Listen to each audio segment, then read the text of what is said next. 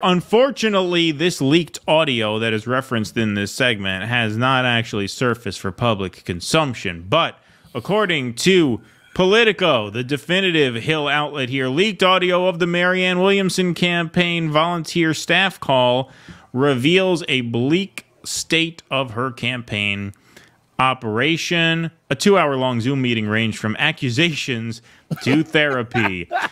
This is a short article, so we'll read through it because it's quite funny. Long-shot Democratic presidential candidate Marianne Williamson privately warned volunteers that her campaign was desperate for cash and that she did not have the personal funds to keep it going at its current state. I smell bullshit. I think she's got money she could pour in if she wanted to, but she says she wanted to. But I have put my own money in, and I don't have the money to continue putting in at the level I have, Williamson said in a Zoom call for her campaign volunteers obtained by the outlet. Because remember, I'm not making a living while I'm doing this. Remember, I don't need this shit. A best-selling author. I'm famous, damn it. I'm famous, damn it. A best-selling author and spiritual guru, Williamson blamed several factors for the current financial status of her campaign. Among them, she alleged, were the press's focus on internal turmoil and a concerted effort by her political opponents to sabotage her operations. What do you mean the press's focus on your internal turmoil? What about your internal turmoil? Like, maybe blame that, right? Like, it's not that the media focused on it. It's that you didn't run a good operation. You're already on your third campaign manager. Well, it's not what they're reporting. It's the reporting of it. Right, it's the reporting. She agreed with a volunteer on the Zoom who said that DNC insiders and efforts from the Democratic Party are determined to undermine her campaign. Oh, what a brilliant theory that is. That's amazing that you thought of that, because it's not like you could have seen that coming a mile away. Williamson said she discussed the theory quite a bit with her campaign manager, Carlos Cardona. It's shocking to us, too, she said. It really makes you wonder. I love this line. I've never seen anything like this, and it does make you wonder. Politics is dirty. You've never seen anything like this? I'm sorry. This is the exact point that all of us were making from day one, which is that you have every reason to believe that if they need to, they will kneecap you. And yes, they will undermine you from day one. They will mock you. They will dismiss you. In this case, I think they happen to be right. Yes. But even that aside, right? Even if you were a great candidate that have done this to you, how can you say, I've never seen anything like this? Where were you in 2016, in 2020? We've done this twice before. I get the sense that a lot of Marianne supporters are very young. They were probably 13, 14 during the first Bernie campaign. So it's not as fresh in their mind what the very recent history is of Democratic higher-ups sabotaging, undermining, mocking, ignoring, shutting out, drowning out insurgent campaigns. That was our critique from day one before we knew any of the stuff about her abusing her staff or anything like this. But even when we were saying, hey, yeah, she, like, at the start of this, I didn't know about any of that shit. At the start of this, I'm like, yeah, because I didn't even know she was for Ukraine funding. I just assumed that she was kind of cool on policy. At the outset, I was like, yeah, Marianne seems great, but she has no chance of winning, so it's not a serious effort, so people shouldn't waste their time. That was that was my kindest assessment of the campaign, was is that, well, this is just too dirty, it's not winnable, and so it's a waste of time sheep herding people back into this party for this. And she's telling her campaign staff, of mostly very young people, I would think, oh, I can't believe that they're doing us like this. How were you taken off guard by that? What excuse is there for that? Well, is she really taken off guard? Because based on all of the reporting that we've looked at, this is a very manipulative, mentally unstable woman with cult leader tendencies. And, you know, she's giving them a line, right? I mean, this is how you keep people involved, right? It's us against them. They're coming after us. They're coming after RFK and Cornell much harder than you. You're a joke. You're a joke. Right. Like, they're not bothering with you. You're not challenging the narrative in any way. You're just, you know, a cocktail lib who's playing candidate. They don't, you know, once in a while they have you on as a joke. They have you on for a laugh. Nobody's ganging up on you. You have 30 years of reporting on her being a terrible manager, of her not being able to retain staff, on people who only know her through her writing and her speeches, who get close to her being extremely disillusioned and embittered by the experience. Variations of the statement, "Don't meet your heroes," pop up again and again in reporting on Marianne when they ask people who have dealt with her what they're coming away with, including her staffer who came out last week saying, she took me for a ride, basically. I'm embarrassed. I thought I was sharper than that. He said, right. Paraphrasing, but he said something to that effect. And yeah, I mean, now the grift is, it looks coming to an end, unless she wants to keep dumping money into it. What kind of idiot is going to give money to this fucking person? You have to feel sorry for the people who got sucked into this. And I get the impression a lot of them do through her books. She gets a lot of people through her books. Like, they expect her to be that person. And then, before they know it, they're ducking a Nokia. Right, exactly. We'll keep reading here. This is a funny part, too. At another point in the call, Williamson said she believed that the DNC, Biden, whomever, were working to stunt her popularity on TikTok, where she has millions of viewers. Yeah, you're keeping them up nights, Marianne. Yeah, right. With your TikTok, which we covered this way back when this news started. She's not doing that well on TikTok. I think her TikTok videos were averaging 175,000 views a piece, which is not that much on TikTok. Not really on TikTok. No. I mean, the way the app is designed, it's not like YouTube, where you really got to find your audience, man. You just drop shit on there, people are watching it. Right, exactly. The DNC and Biden did not respond to a request for comment. Yeah, that does not surprise me. The purpose of the Zoom meeting was to... Marianne who? Yeah, right, what? Was to revive morale with a Q&A session. Running? Yeah, right. With Williamson that went on for about 2 hours. When it comes to finance, we're an insurgent campaign. We don't have celebrity relatives that are throwing money at us or super PACs. We're going to focus on, just like Bernie Sanders did in the last election, those $27 donations. Cardona, Williamson's campaign manager, said in an in-person interview on Thursday. It's going to be a people's campaign, and people's campaigns aren't always wealthiness. What people? You got no people. What people? Yeah, no. Marianne screams salt of the earth, grapes of wrath, working class, scion of the soil. I should have had the Babu Bot sound drop ready from Seinfeld, the guy who redesigns the cafe on Jerry's Advice. Yeah. You said there would be people. What people? Yeah. There are no people. Show me people. You are a very bad man. Yeah, very bad man. That's right, exactly. Williamson is running a progressive primary campaign against President Biden, but she has experienced consistent staff turnover and is struggling to fundraise. Most recently, the campaign lost more than 6 staffers in 1 week, including former field director who took to social media to accuse the Williamson campaign of being more of a book tour than a run for office. That gives the final bit of legitimacy to that story, although we were pretty sure we had it right at the time, but there you have it. Politico confirming it. Williamson dismissed that allegation on the Zoom call, noting that other candidates who run for office also release books. I love this part. She explained that the book coming out in September, titled The Mystic Jesus, The Mind of Love, is one that she was contracted from her publisher ahead of her 2020 campaign. Instead of writing that during her first presidential run, she negotiated... I thought her next book was I Fucked Carlos Castaneda in the Desert. Yeah, right, exactly. No. I guess that's the mystic Jesus. Yeah, The Mind of Love. Instead of writing that during her first presidential run, she negotiated publishing her book, A Politics of Love, a handbook for a new American revolution.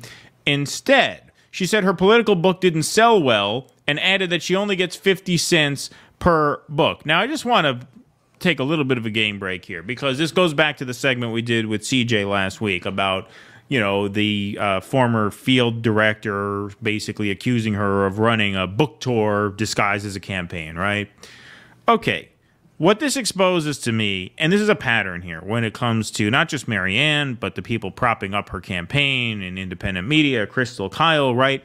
You wouldn't invite Marianne to officiate your wedding if you didn't know that she was a doomed candidate, because if ever she became a serious candidate, people would point to the fact that she officiated your wedding and say that's a conflict of interest. Right. The reason you had her do it anyway is because you know there's never going to be a conflict of interest, because she's never going to get close enough for anybody to look that closely at it, right? What does it say that she has a book coming out in September of 2023, which is the time you would really have to start catching fire? After Labor Day, that's when Bernie surged in the polls, October 2019, to make that run for the nomination. Like, if you're going to catch fire, that's when you have to do it. So according to plan, if you really thought you had a chance to win this thing, you know that, okay, come the early fall of 2023 is when I'm going to surge, right? I'm going to get a grassroots team together. Donations are going to start coming in. And then you really think it's a good idea to drop in the middle of this supposed surge a book called The Mystic Jesus. Like, the fact that that book was scheduled for that release date is evidence to me that you knew your campaign was never going to catch on, because you would not want a book like that coming out in the middle of a growing primary campaign. Right. It makes a lot more sense that she thought she would generate interest in this book through the campaign than that she thought that exactly. Like, who because knows? It looks like at this rate the campaign's going to be over by then. Which that will be my first prediction of the year come to fruition. I actually said about 2 months ago that campaign would wrap up in the next 2 months. When she lost Peter Dow and the other guy, what's his name? Jason Call. Jason Call, yeah. When she lost those guys in the same week, I said she's going to be out in 2 months. But we'll see. We'll see. I mean, look, in the end, it sounds like, I don't know if you're going to the other article, but it looks like unless she dumps more money in, she's done. Because they're trying to put a brave face on, oh, we're going to double fundraising. No, you're fucking not. Nobody's giving her money. Can't. Nobody's going to give her money. It's going to go the other way at this point. Once these start coming out, Crystal. That's it. Yeah, exactly. Crystal. One supporter on the call suggested, I love this, that she could quiet the critics who said she was merely trying to turn a profit by making her book free for a week. Williamson bristled at the idea. It's called a library. She responds, it's called a library. That's the Marianne we've heard so much about. Yeah, exactly. That checks out. These stories are beginning to check out. Hey, maybe we should, make it look like we're not profiteering so much by making the book free for the first week. It's called a library. If they want it for free to go. Ever heard of it, motherfucker? Ever heard of a fucking library? Elsewhere on the call, Williamson's staffer, Wendy Zaller, who has managed her past book tours, defended her. I've actually run a number of Marianne's book tours. This is nothing like a book tour, Zaller told the volunteers. Well, I had to sort of laugh. Book tour yet? Yeah, it's right. The fake presidential campaign leading into the book tour. Idiot. Exactly. I had to sort of laugh when I saw the allegations that she's just trying to run a book tour. Nothing could be further from a book tour than what goes on here. While I was laughing, I was also very pained. It was very painful to me to see what's said about Marianne, because I know it's not true. Yeah. Okay, so time and again during the 2-hour call, Williamson returned to the dire financial state of her campaign, to which she already loaned $100,000 in 2023, according to a financial disclosure from the first quarter of this year. She was questioned several times about turning to her old celebrity connections, but said she would not reach out to Oprah Winfrey. Oprah will let me know if ever she's interested, she explained.